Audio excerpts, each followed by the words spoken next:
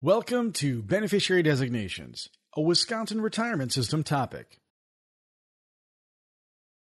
By the end of this presentation, you'll be able to define beneficiary and standard sequence, explain the importance of a beneficiary form, identify who or what could be a beneficiary, select the appropriate beneficiary form, and update your beneficiary. Let's start off with a few important definitions that you'll need to know during this presentation.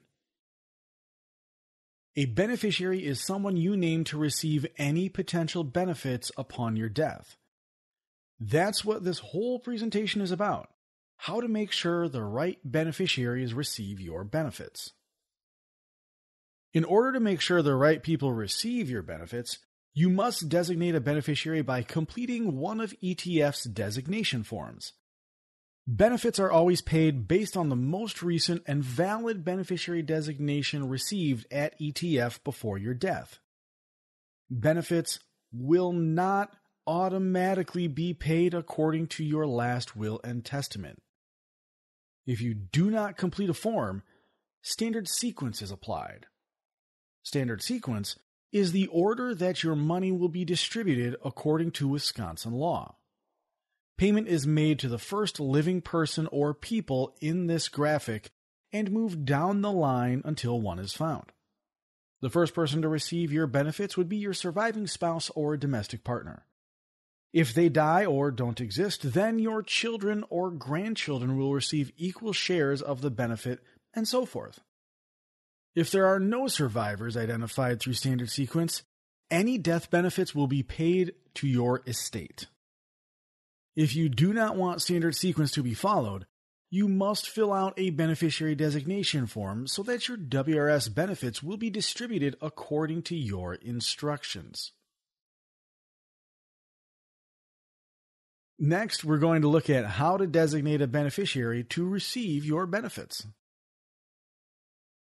You may name one or multiple beneficiaries.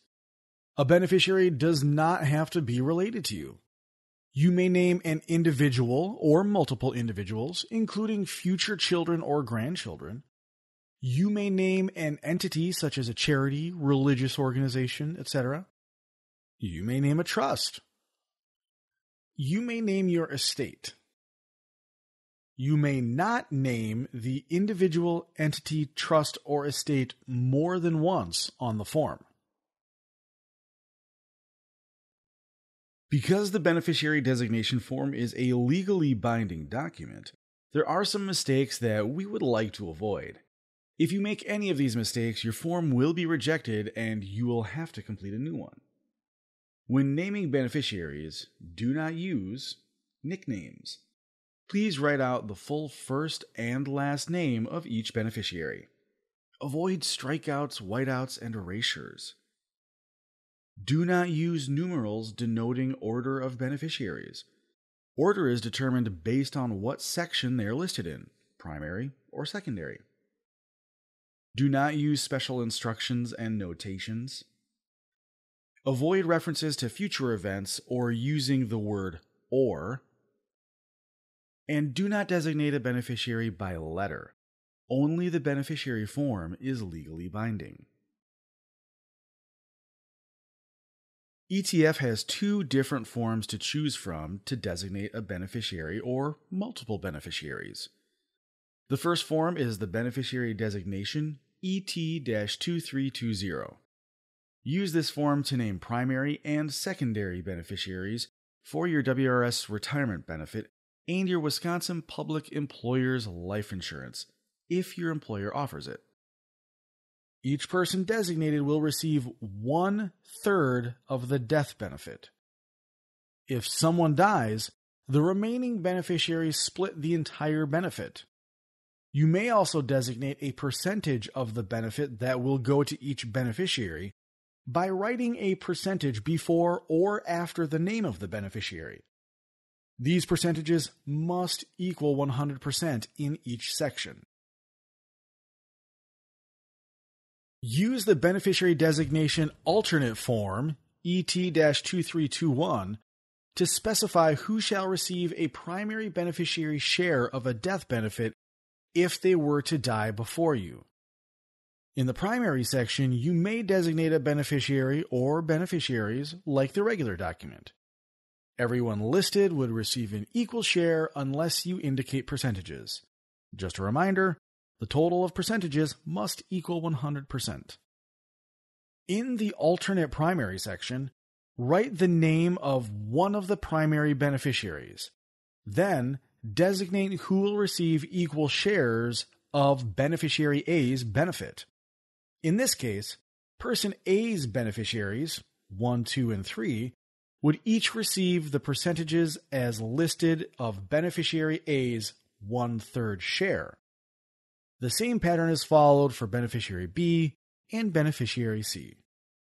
If you have any questions, call ETF at 1-877-533-5020 and a benefit specialist would be happy to help you.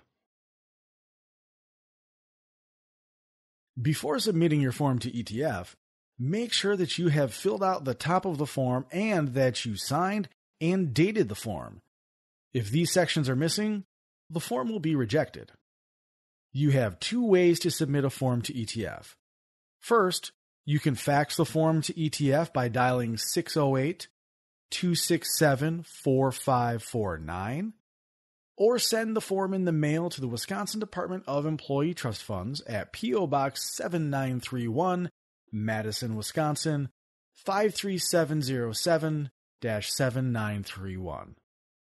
Do not send the form to your employer. You must submit it directly to ETF. Your beneficiary information does not automatically change when a life event occurs. You'll need to fill out a new form and send it in to ETF each time a change must be made. Some examples of life events that may make you want to update your beneficiaries are marriage. You may want to add your spouse as a beneficiary. Children. Any children that you may have or adopt. Grandchildren. Death. A family member's death could alter the order of your designation. And divorce. Your ex-spouse is not automatically removed. You will have to update the form to remove them. As a reminder, beneficiaries can be trusts, organizations, charities, etc.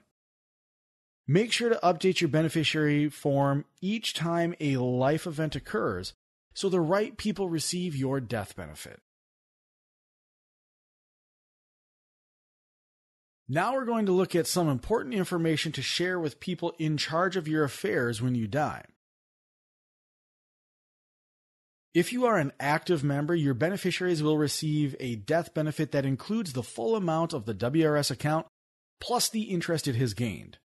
Beneficiaries of inactive members or alternate payees will receive a death benefit that includes the money the member had deposited plus interest. The beneficiaries will also receive WRS life insurance benefits if your employer participates and you have signed up for them. Once you retire and start receiving your annuity, your beneficiaries would receive a WRS death benefit based on the annuity option you selected.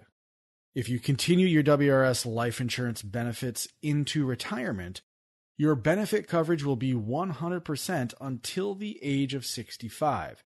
At age 65, the benefit coverage goes down to 75% of the basic plan and down to 50% at age 66. Depending on which program your employer enrolled in, it may reduce down to 25% at age 67. When a WRS member dies, contact ETF at 1-877-533-5020, Monday through Friday, 7 a.m. to 5 p.m., or contact Wisconsin Relay 711 for the hearing impaired. The following information must be provided to the benefit specialist: the deceased's full name, address, and date of birth, the date of death, and the ETF member ID or Social Security number, the caller's relationship to the deceased, and the primary contact for more information.